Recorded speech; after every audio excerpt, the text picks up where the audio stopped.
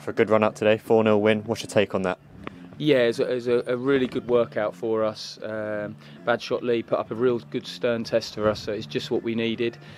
Credit to the boys, because I thought they were really professional. They're 6 days in a row. That was their 6th day in a row today, so the idea is to get fit and get the fitness, and to do that we're overloading them. We've overloaded them a lot this week. It's been a real, we call it almost like a shock week, where we put a lot of volume into them. But also we've been doing some tactical stuff, a lot of technical stuff, so I was really pleased to see some of that come out. I said we blended the teams. You know, we had a mixture of signed players, trialist and young players in both halves. I think everyone equipped themselves really well, but the mentality and the attitude was what we're looking for today, and that was spot on. And like I said, you know, we're trying to get fitter and stronger and faster, and we certainly got really well challenged by you know, a really well organised, hard-working Badshot Lea team. You can see that with both teams. Obviously, you played two different teams in both halves, and I think the experienced players came in and did a really good job in coaching those younger players and also leading from the front as well. Yeah, and I think that was great to see. It was you know, you wouldn't guess that there's trialists and young lads in there. They really worked hard as a team and worked together.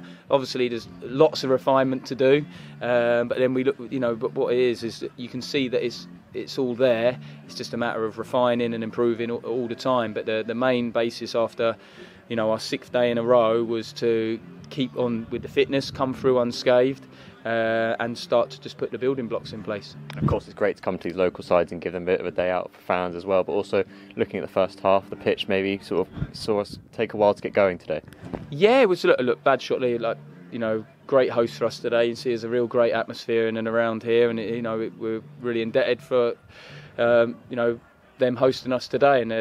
But yeah, they've done a great job with their pitch, but obviously a lot of grass, quite dry, so it is and long, so it makes it quite slow. And when you're trying to beat a really well drilled, resilient team, you either want your individual players to dribble and drive past them, but with the long pitch that was quite difficult, or you've got to be really punchy with your passes. So it was a slow pitch, but everything we wanted in pre-season. Tough opposition, you know, a nice pitch, but a slow pitch made it even more difficult. So we've faced plenty of challenges today, and like I said, we're just putting the building blocks in place. And but what I was most pleased about was the lads' attitude and their reactions to, you know, turnovers and things like that, because it's going to happen. Also a bit of a slow burner in terms of action goal-wise, but 4 goals towards the end of the second half, 2 for France as well. Great moment for them. Yeah, I think, you know, really well-worked goals. I think we were unfortunate with the disallowed one. Probably Tommy was a bit disappointed not to get a penalty in the first half, which was a good one. But again, these are good things. Like, we had to react to a lot of different situations today, which was good. But yeah, I think the first half team had, you know, we had a lot of possession today, and you know, we worked it, and probably the first half team pumped up the tyres, and the second half team almost come and rode the bike and probably got the fruits of the first half team wearing them out. So you can't read too much into it. Like I said, we had 2 well blended teams, first half and second half.